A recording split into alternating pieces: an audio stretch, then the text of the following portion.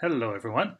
So by now you're probably convinced that studying limits is important because both for calculating derivatives and calculating integrals we had to evaluate limits. So now what we'll do is just take a step back and study limits carefully and see how we can evaluate limits in many different circumstances.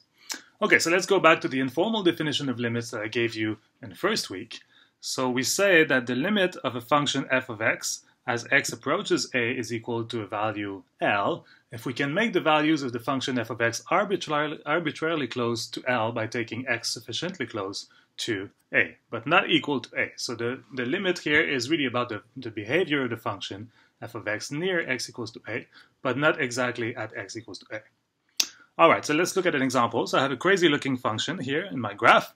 Now I can look at different points. For example, I could take the point 1/2 here and see what happens as x goes to 1/2. Well, in this case, the value of the function at 1/2 is something. I'm not sure what this is. It's going to be given by the y-coordinate of this point. So it's going to be, let's call this a. And at this point, it turns out that the limit of the function at x goes to 1/2 is exactly the same as the value of the function because, well, if I approach this point, either side, I just get exactly the same thing as the value of the function. Now, if we look at the point x equals to 0, then things are slightly different. At that point, the function is undefined, right? So the value of my function is undefined. There's a hole in my function. However, the limit is perfectly well defined. So the limit as x goes to 0 here, so on both sides, the value of the function approaches the same thing, which turns out to be just 0. So the limit is perfectly well defined. So what's important to note here is the statement f of a equals to L and the statement limit as x goes to a of f of x is equal to L are not the same thing at all. These are very, very different statements. These two statements are not the same thing in general. So what this means is that this is a statement about the value of the function at x equals to a. This is a statement about the behavior of the function when x gets close to a. Now, it may happen, like in this case, where the function is not defined, the limit can still be perfectly well defined. All right, but what happens now at x equals to 1? So x equals to 1 here, this case, is quite interesting because the function is well defined. The value of the function is just 2. Now, the limit is a little more subtle because if I approach the point x equals to 1 from the left, I get a different limit than if I approach it from the right. So I have to define now something more precise, which is called one-sided limits. So I'll do that in the next slide.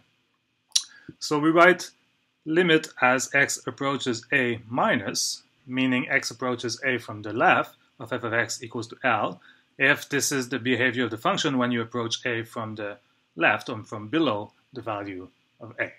And x of a plus here means that you're approaching from the right. So if I look back at my example at x equals to 1, so what do I get at x equals to 1? Well, first I get that the value of the function itself is just given by the black dot here, so it's given by 2. Now the limit as x goes to 1 minus of my function, means that I'm approaching x equals to 1 from the left, so the value of this limit will be 1. However, the limit as x goes to 1 plus of f of x, so now I'm approaching from the right, so the value of this limit now is 2. So you see that the two one-sided limits are not the same in this case, which is what happens when you have a jump like this in your function. So what's the relation now between the original definition of a limit and the one-sided limits? Well, it's pretty easy. So we say that the limit, the full limit, so without minus or pluses, so the true limit at a point x equals to a exists if and only if both the left-sided and the right-sided limit exist and are equal. They give exactly the same thing. So if I go back to my example here, well, the two limits, the left-sided limit and the right-sided limit had different values. So the limit, the full limit as x goes to 1 of f of x does not exist. We usually write DNA to say that it does not exist. So what this stands for is does not exist. Great. So let me give you one more example just to make things a little clearer. So suppose I consider the function x plus 5 divided by x squared minus 25 for any real value of x except minus 5 and 5 where this is undefined. Well, okay, so before we draw the graph, we can try to simplify this function a little bit.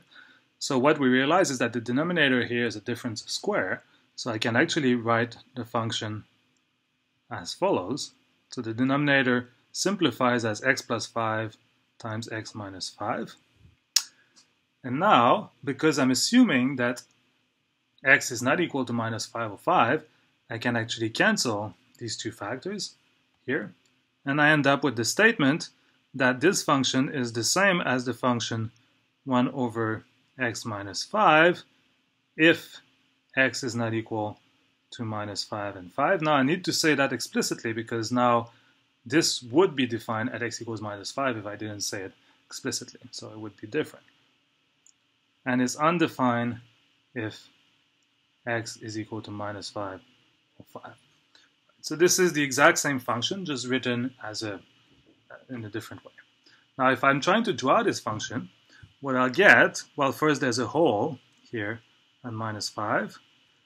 It intersects the x-axis here at 1/5. So it will go something like this on the left-hand side. Now here, what we'll see is that it actually goes like this.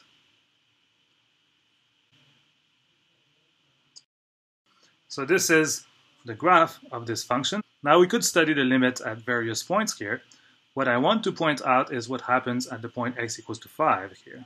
So now you see that the left-hand side limit goes towards very, very large number, while the right-hand side limit goes towards very, very large number, but now positive instead of negative. Right. So the two-sided limits here are different. So the limit as x goes to 5 on my function does not exist because the left-sided limit and the right-sided limits are different. But there's also something very peculiar that's going on here, which is that the limits actually seem to go to infinity, right? The function, if you approach 5 from the right, the function just keeps and keeps increasing. And here it just keeps decreasing to very, very large negative numbers. Now, we haven't seen that kind of limits yet, so these are called infinite limits. So that's what we'll study in the next video.